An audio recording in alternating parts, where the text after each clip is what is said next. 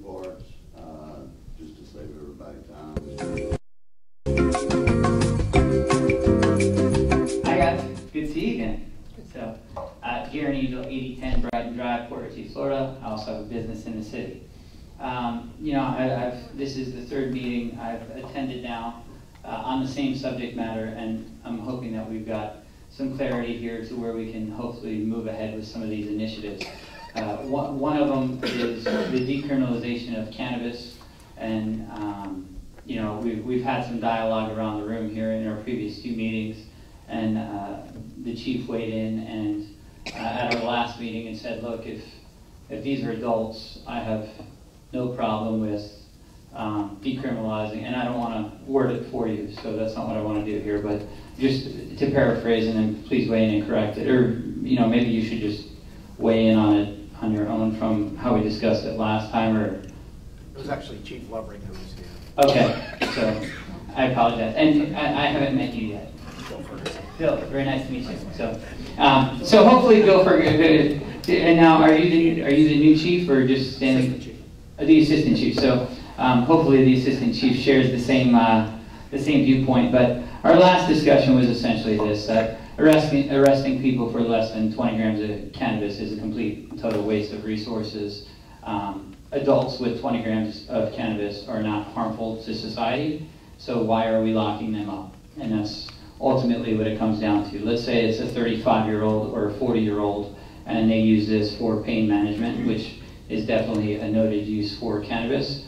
And then they get arrested for it and lose their job, and now they have a wife and kids to feed. And while I realize that not everybody is sympathetic to that, I am, because I see what happens with opiate addicts on a constant basis. I work with veterans and I see PTSD, and unfortunately I see too many of them take their own lives because they run out of options. And cannabis has been one of those things that's helped them tremendously. I've been rallying with the VA for about 2 years now to get them access. And the same reason why I fight for our soldiers is the same reason why I want to fight for, you know, people who are 30 years old and 40 years old, and really anyone over the age of 21 years old. This is an adult decision, and I understand the abuse liability. I understand the addictive properties, and they are far less. Our President of the United States, the Commander-in-Chief, who, you know, really we're all supposed to listen to, has already went on record publicly and said that this is safer than alcohol, which is approved and utilized all over our city. Some might even say abused all over our city. I know that we have an OxyContin problem in the city that is completely and totally out of hand. And I know that Pasco County has been one of the largest abusing counties in the entire country as far as the addiction to opioids. So as a person of character and somebody who has passion and compassion, I'm going to plead for my last and final time with the city to be proactive, and let's stop arresting people for things that people should not be arrested for. I don't know if you're familiar with the statistics of our prison population, but you know that we have the most people in jail in the world, and we're a free country. So it's the little steps like this of correcting unjust laws, which is what's going to fix poverty in our country, which in my mind, I think we have two issues. We have a public health issue and we have a poverty problem. And that's what creates all these other systemic problems. And I'd like to see us start with fixing public health, and at the same time that we're fixing public health, I think we're going to fix poverty. And it's just, this is step one, and I just want to see us start to be a progressive city. I've already went ahead and said that Tampa and Orlando and all these other major cities, really every other major city in the state of Florida has already been proactive and done this. So we're a small city, but let's put our name in that group, and you know, I'd love to hear some dialogue from you guys, and let's further the discussion. One, you mentioned adults, but what about the kids, 17, 16, all in there, and their life is ruined? You know, I don't think this is the forum for that. Maybe there's a program, I would volunteer to help outline what that program could look like, and you know, get some mentors in. You know, the brain is not fully developed in an adolescent, and there have been no studies surrounding cannabinoid use on adolescents. So I'm not here to be a proponent for underage use of cannabis. I am here to say we probably shouldn't put them into a detention center, and separate them from their family. I think we need to have an aversion program, and that's a separate topic for now. And I think part of the reason why we haven't been able to progress is, I'm very knowledgeable on this subject matter, and I'm throwing it all out there to you guys. And I don't know if you've done your research. I gave everybody a packet here that was circulated last time as it was asked for. And I don't know if in the meantime you guys have went and done research on Google and done some of your own evidence-based research at all, or if you've had the opportunity to review the packet. But I mean, this is really a no-brainer decision. Like this is just common sense. It's 2016. The President of the United States has said it's safer than alcohol, yet it's still illegal. So let's be proactive and stop arresting people. And let's get our prison population down and our job rate up. So. Okay. Counsel? Yeah, I have a question. This climate assistant chief, do you find in the cities that have done this, you have more people who will come and hang out at the parks and things and smoke because they're only going to get a ticket as opposed to getting arrested? Are we going to have an influx of people doing this? Well, I've been out of Tampa for about 2 years now, and I have not heard that. Okay. I heard their program is pretty successful. So it hasn't really made much difference whether they're going to get a ticket or arrested? No. I want to add for the audience, this doesn't mean that if the police decide that this is somebody that needs to go to jail like the present laws, our laws are subordinate to the state laws. So it still will be in the police act. Yeah, this doesn't take any power away from the police. It just gives them another option. So if they're dealing with an unruly citizen or an unruly civilian, and jail is the best option for that person, either for the night or for a longer term, they still have that power. But if this is somebody who literally is a responsible adult, consuming responsibly and using this as an alternative to either pain medicine or just therapeutic or recreationally, I'm even okay going that far with it, instead of alcohol, let's give the officer leeway to not arrest them.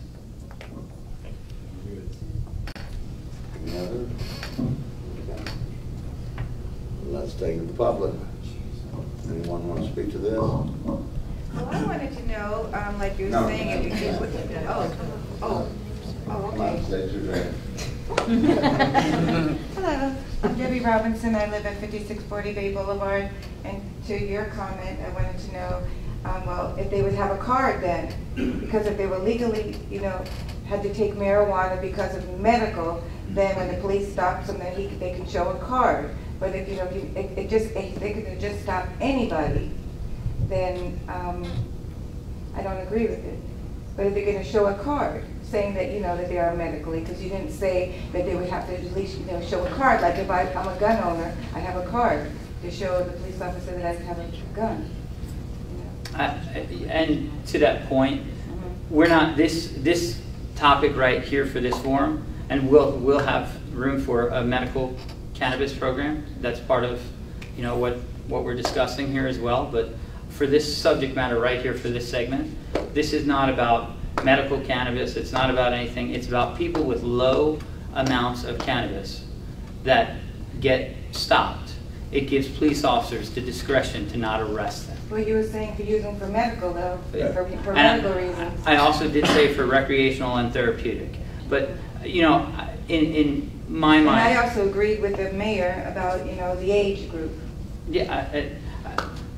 How do you distinguish with the age group? Are you gonna? I think you do it at 21 years old for the purposes of this discussion. Kids are using drugs. Like the opposite are showing drugs in elementary school. Absolutely. So you're going to see. No, I mean, I think if you look at the statistics of, first, this doesn't change any of that. All this literally does is gives officers a reason to not arrest somebody. And I don't know how much you know about what's going on in our prisons, but in my personal opinion, there's far too many Americans that are in jail. And so let's take people that are, this is no threat to society, and maybe we should ask the police chief what he thinks the threat to society of somebody with 20 grams or less of cannabis is. If they're a threat to society. Because if they're not, don't arrest them. Like if I have, It doesn't Well, matter. What was he stopping him for? Well, I mean, Let's say they get stopped for a traffic light and they smell Yeah. cannabis, then they go to prison, you know, or jail. was And he smoking and driving the car, not paying attention? whether they were or not. I mean, look, they have a broken taillight and they get pulled over, okay? And cannabis has a scent. It has terpenes in it, and it smells beautiful, but, you know, it has a scent. So if the cop smells that, they then get arrested as a person, and that's just the protocol. And so what I'm saying is, let's give officers another protocol to not arrest people. And if it's a bad person and they want to take them off the street, they can still say, okay, Florida statute says that you're illegal. But if it's a good human being that doesn't belong in jail, and you know, you might save his job and his family, and like it's ridiculous to put people in jail for something that's not harmful. And that's, I mean, I guess one good question would be, what is the threat to society for somebody with 20 grams or less of cannabis? I think that's too much of an open question. To say somebody has less than 20 grams of marijuana doesn't make them any less dangerous than somebody who has more. I completely agree with you on that definition. How big of a threat is a cannabis user to society as compared to somebody on alcohol? Well, I can tell you, Chief Lovering and I have discussed this at length, and we are not opposed to a civil citation program for marijuana and marijuana paraphernalia. As long as, like you said, there are strict criteria. You have to be an adult, 18 or older. It has to be less than 20 grams. And you can't have any criminal charges with that. So if, for example, you got a theft and then you're in possession of marijuana, you're going to jail. It would have to be just simple possession, less than 20 grams. And that's... And we could deal with that. I mean, the attorney. And we can make that a Schedule 3 civil citation. Well, what I'm more concerned about as we talked of is, we're talking adults, and I'm more worried about kids getting marijuana when they go up to jobs, and all this is on their record. And I don't know how you feel about it either, but there may be some legal problem with, say a 14-year-old kid, he gets with some kids and he's got a joint. What's the difference if he gets a 14-year-old kid's caught with a can of beer in the park? I mean, it's still going to be...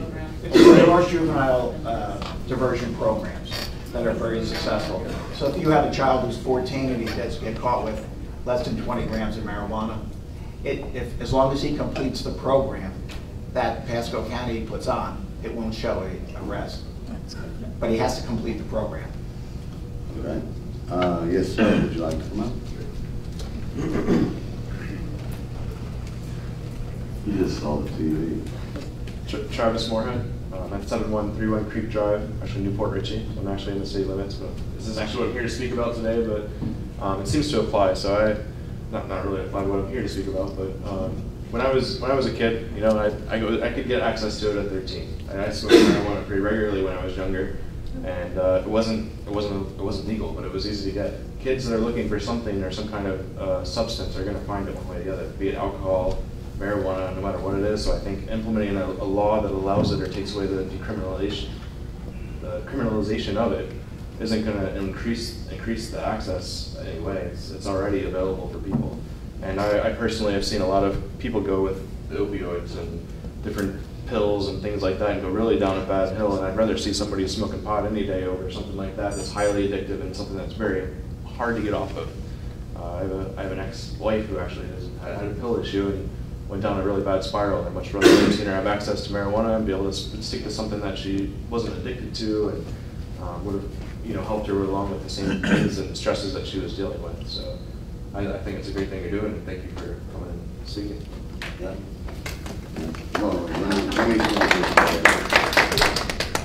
Anyone else in the public? Are you reading what we signed? You did. Yes. Sign it. Did you?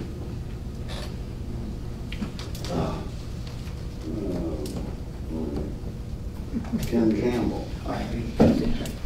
Scott Kessinger, 8150 Papaya, Port Richey. I guess my concern with this is it sort of endorses the concept of allowing profiling those people they're pulling over. And I think especially in the climate we have now, I think it's something that I haven't heard addressed, and I'd just like to hear it addressed. Can you expand upon that a little It bit? could be racial profiling based on the look of the car. That, okay, well, you seem like a nice guy, you seem like one of me, you can go home. You don't seem like one of me. And the fact is, that's not only something that exists in reality in this country, it's something that exists in the public perception. And I haven't heard you address it. And I'm for across the board criminalization. I just would like to. Yeah, and I'll address that without question.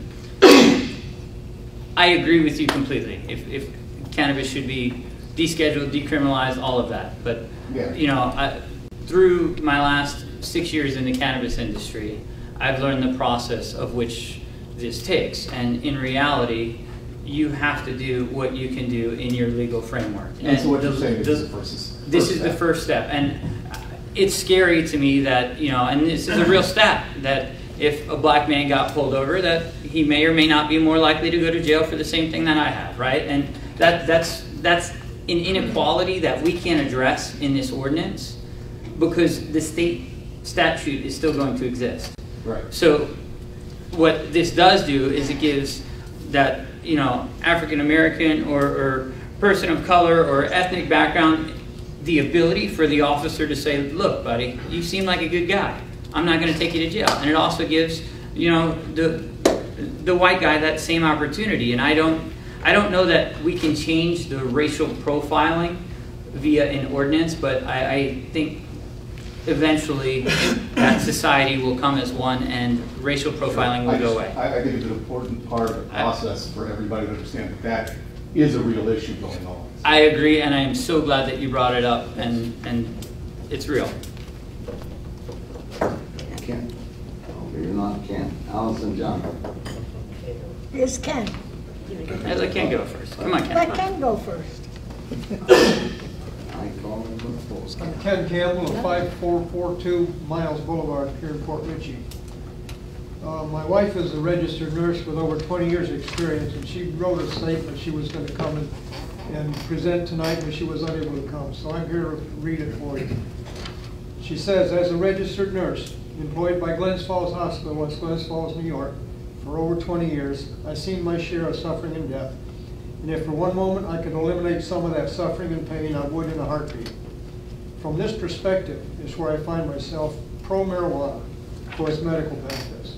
But I also see the risks of legalizing marijuana that it presents to our community. As a nurse, I see the many benefits marijuana uses as an effective treatment for multiple chronic diseases. So we must ask ourselves, if you or your family member was suffering from any of these conditions, or God forbid, dying from cancer, unable to eat, wasting away, and I could offer you a moment of relief, a moment of hunger, and the ability to digest a meal, would you want that opportunity? People suffering from multiple sclerosis, neuropathic pain, spasticity of muscles, Crohn's disease, and to name a few, all just want one thing, the chance to feel normal again.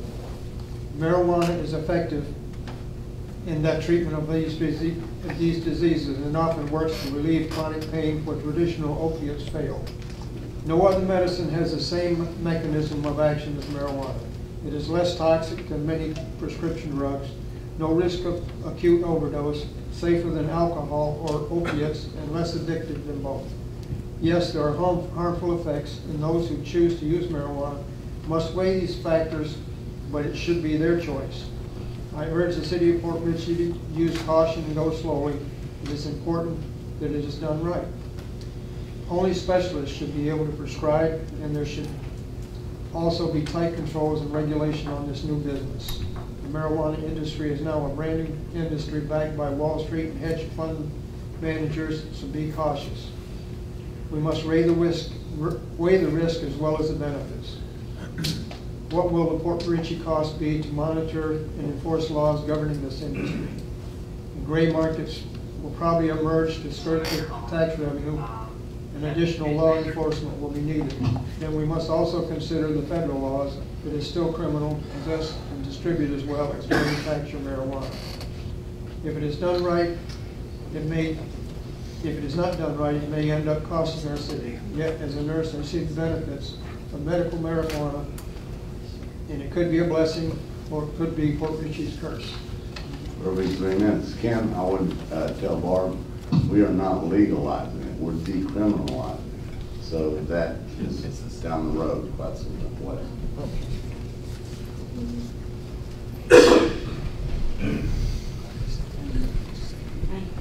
My name is Allison Rocky. I live at 8125 Channel Drive, and I'm a business owner in the city as well. And I've known Garyn and Carrie for over 10 years. His wife is actually my best friend, and we do everything together. In saying that, when Garyn started his business several years ago, my husband and I, even as close as we are, really didn't know anything about what he was doing. We did know he was helping people, because that's just in his nature, and we watched several children tremendously heal and be cured from his knowledge. But like many of you, we were uneducated about exactly what CBD oil and cannabis was. We didn't have a quote-unquote reason to even ask, which is embarrassing to say considering how close we are. In December of 2014, my mother-in-law was diagnosed with carcinosarcoma, a very aggressive cervical cancer. She spent all of 2015 undergoing chemotherapy and radiation. It was very rough on her, but in January of 2016, they told her her cancer was gone and she was in remission. But if she ever had any pain to come back in her abdomen, she would need to come back and have a scan. In March of 2016, only 2 months later, she started feeling slight pains in her abdomen and went back for that scan. On April 24th, 2016, the doctor met with us and told her her cancer had moved into her lymph nodes and there was nothing further they could do. They basically told her to go home and die and that she only had a few months left to live. Sorry. They wanted to see her back in a month to see if she still had any kind of appetite and if she was able to get out of bed. I immediately left my office and went to the MagicalButter office to find out exactly what CBD oil and cannabis was and if it could help her. Embarrassingly, and probably like many of you, I knew nothing about it because I never really needed it. The MagicalButter team gave me lots of resources online and told me about CBD oil. They also suggested that she go on a completely organic, non-GMO, non-gluten diet while using the CBD oil. My husband and I did a lot of research and she began using CBD oil. She never felt high from it. In her words, it was like taking her fish oil vitamins. She never. Press yes to unlock. Right key yes. She did the diet, and on May 24th, 1 month later, she went back to the same doctor. He was completely baffled by her great condition. She explained to him that she feels better than she's ever felt in her life. He was in so much shock that he brought in other doctors to ask more questions. He could not believe that she was doing so well, and that he told her she was just a miracle. To us, the knowledge Garyn gave us and his findings are a miracle. And I only tell you this story because my mother-in-law could be your mother, or your sister, or your daughter, or your neighbor. Every one of us in this room has been affected by cancer. And if there's something out there that can cure or even help someone, because I feel like my mother-in-law is alive today because of her taking this CBD oil and not feeling high at all, I think that it should be readily available to our community. Please do your homework and research before you make accusations of drugs coming into our community. Oh, and she would come and tell you this today, but she flew up to Wisconsin and is at our family cottage hiking and fishing for the next 2 months.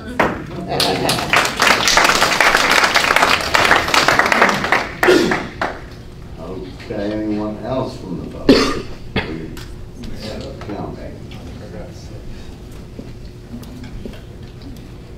Leonard Lord, 8114 Leo Kid Avenue.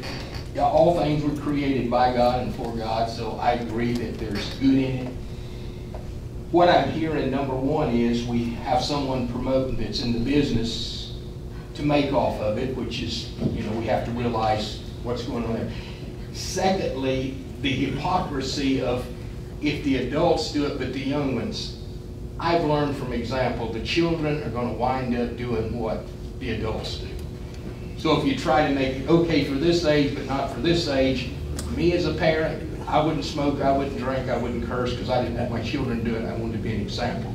So all I'm saying, those that really need it medically, I'm sure is going to get it. I believe the problem is you try to legalize this and get it in, What's happened is it's going to be a door. And here's the deception. And I talked to the deputies about it.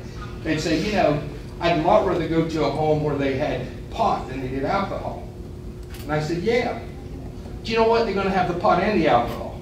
See, they're not going to quit doing the Oxycontins because they get marijuana. They're not going to quit the alcohol because they get marijuana. What you got to figure is the results that's going to come from that too.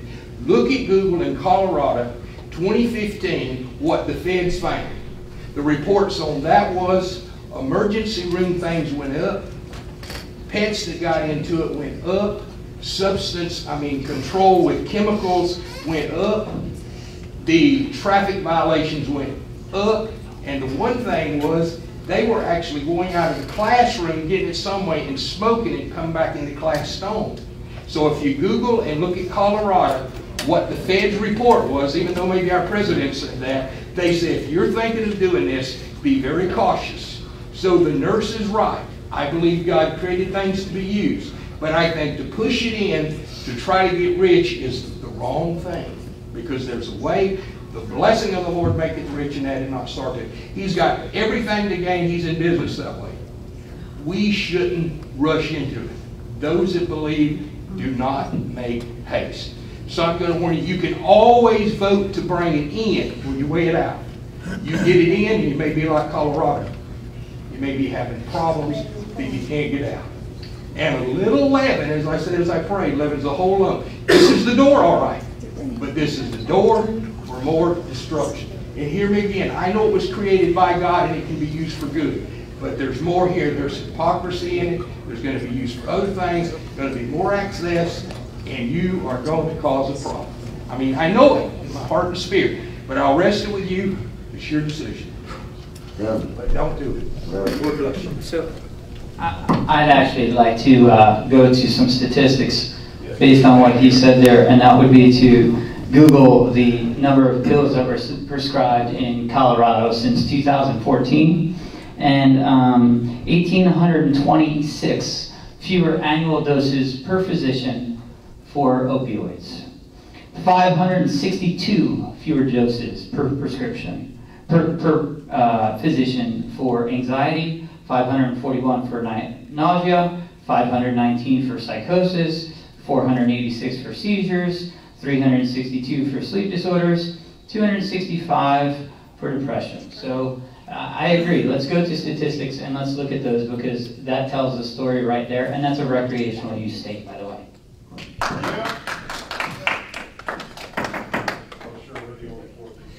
And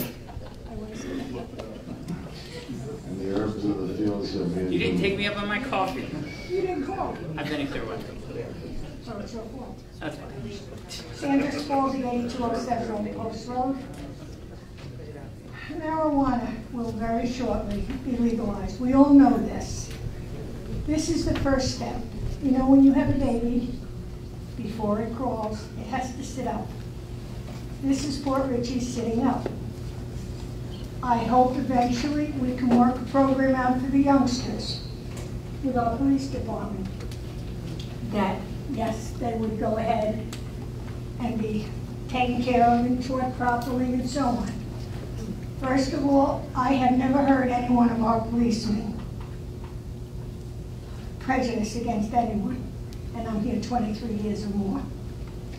I don't think that it would be a question of prejudice. I think our policemen know the people in the city very well, because we are a small city and we have our policemen that work with us, that they would be able to tell who would have to be brought to jail and who would have to get a warning. All right, I could see 3 warnings. Well, then, you know what, fella, hello. You know, you really need to think about this. We're not legalizing marijuana tonight. We're not doing that. So everybody's getting very confused here. What we're doing is actually, if I'm wrong, let me know, is actually making it so that our jails aren't full of, people's reputations don't get jammed up. Some people have to take marijuana for illness. I've known this. I'm a minister, I've worked with people like this many, many times. Is that condoning the others? Well, we condone liquor. People have a liquor license, and that I think is more dangerous than marijuana is. I've never smoked it, and I don't intend to. That doesn't mean I think it's wrong. I don't drink, and I think people should drink socially. Okay? But I'm going to do that. I'm going to take another hug. I got one last time. I got one last time. I got to get one this time. I don't want to hug you either. Public dining.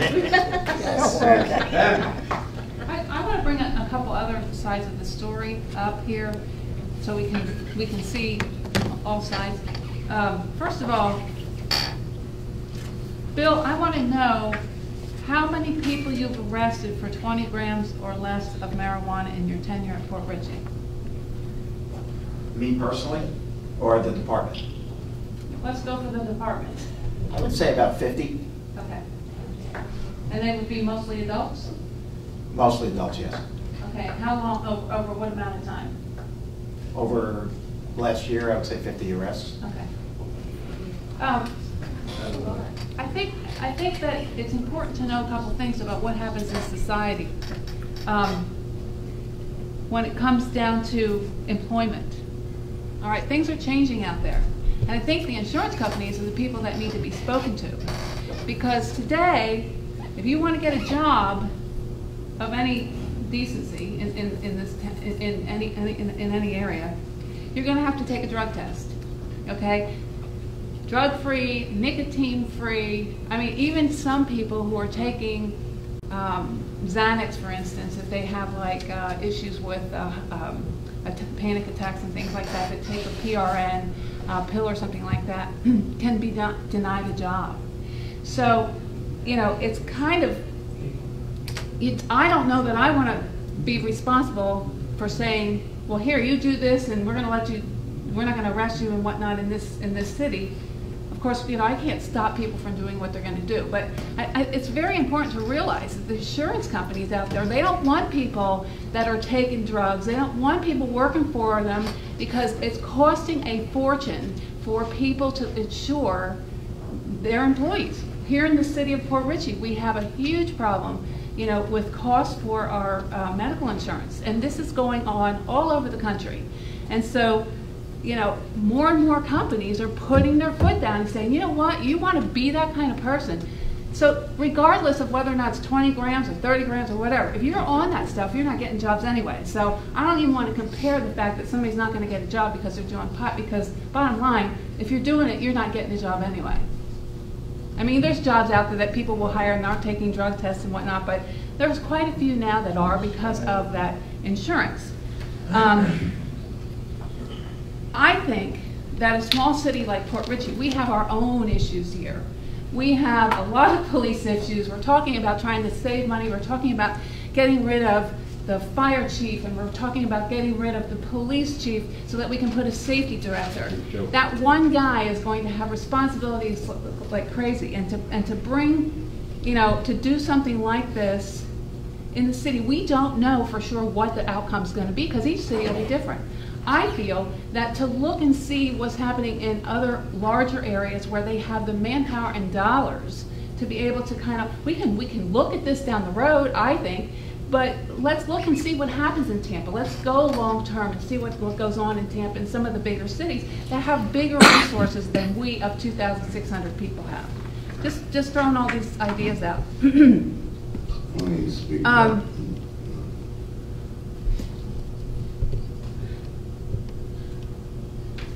The insurance companies concern me because, you know, they're literally running everything we do on a regular basis. I mean, and they will continue to. So that's an issue that nobody's looking at, and I think that we need to look at that and, you know, just consider that just food for thought. I'm just going to answer that. Probably couldn't get 180 degrees further. We have never been able to legislate morality in this country, and it just keeps growing prisoners. They're going to do what they want to do, particularly with marijuana. And grow your own. So availability is never a problem. We had 50 people Maybe we ruined their lives, maybe we didn't. I don't know who they were. The insurance is going to have to come up with their answers to this. So, I mean, not to intercede on this one, but just because I'm very well versed on this topic. First of all, I never do anything in my life based on what an insurance company just tells me to do, because that would probably be the worst thing you did, because the follow-on statement to that was insurance companies run this country. So if, you know, part of what's being said here is that we have a problem with insurance. What I'm trying to introduce is a disruptive technology to combat our runaway healthcare costs, and that's plant-based medicine. And plant-based medicine... You're talking about a different story now. You're talking No, I'm completely addressing what you said, was insurances and healthcare costs and everything, how it's run away. And you know, that was just... we don't have to have... This is a separate topic because we're not really doing insurance. All this is we arrested 50 people. That's that's one per week, let's just call it. So one person per week went to jail that wouldn't with this new ordinance. Not one of those people that we arrested did the city make any revenue from. We lost money on every single one of those arrests. I can absolutely guarantee you that we did not win for the resources that went in there. So I just look at it like, if we have a city that's out of budget, let's fix our budgets, let's come up with new innovative businesses, let's come up with ways to tax businesses and bring revenues in, and let's be the hub for plant-based medicine. You know, if you want to disrupt healthcare and you want to get insurance costs down, let's all join forces on it. Like, I'll be your best advocate. I'm a world-renowned businessman on plant-based medicine. And I don't profit more because if it's decriminalized. I get nothing out of this. I'm doing this for the better good of mankind and society because I don't want to see one of my fellow citizens arrested every week. That's why I'm here. There's no other agenda. I get nothing if this is decriminalized. This does not affect my business one iota.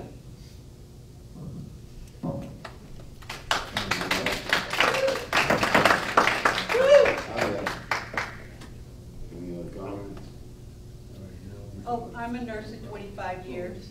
I've watched people on drugs, and I've watched people suffer, and I've watched the pain that they've gone through, and I think that if there's something out there that can relieve them of that pain or stop that suffering, I think we should go for it.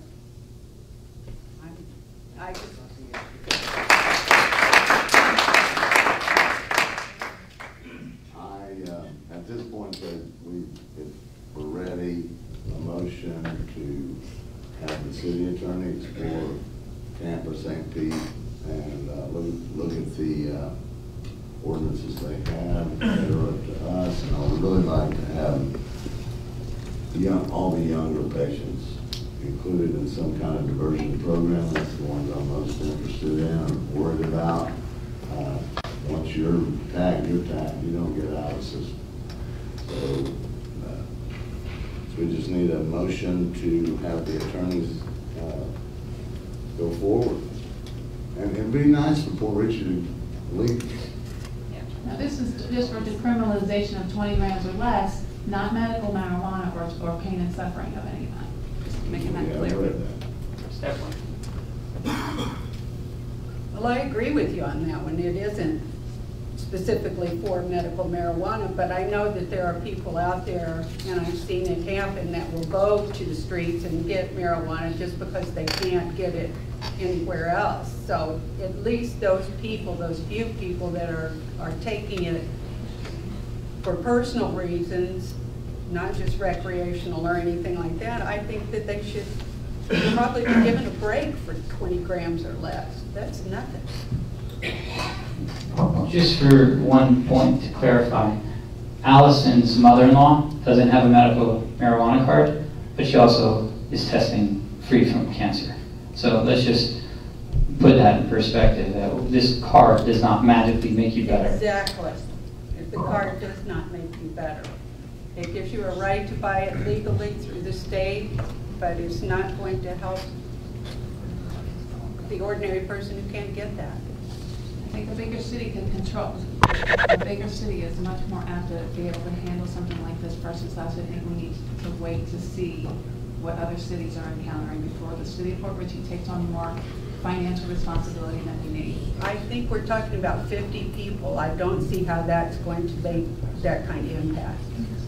Well, mind, every time we arrest somebody, how many hours does it take for the police?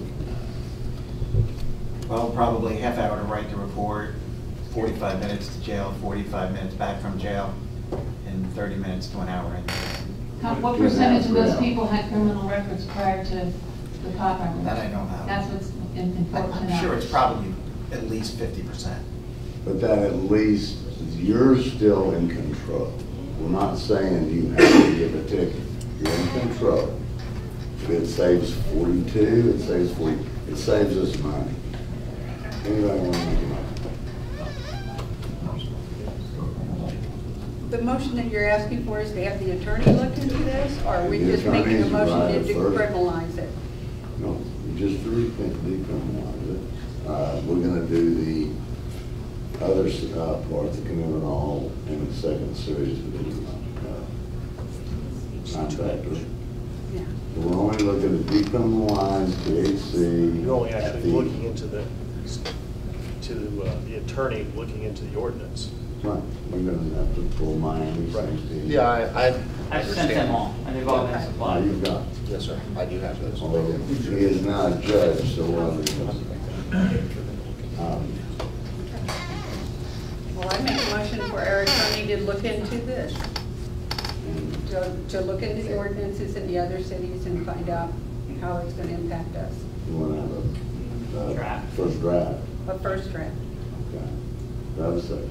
I'll second. Okay. Any more discussion?